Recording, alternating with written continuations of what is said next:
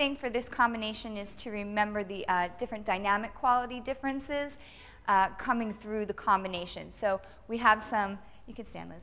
We have some effort qualities that are softer, and all the arm gestures, you want to make sure that they're really syncopated and really accented, and also that head initiation into the turn. You can add a little bit of force there too to give you the momentum to come around. So let's start from the sitting position actually. So she just pushed back on 8, and that you can really give yourself a good push back here. The next combination, the next phrase is a little bit more gestural.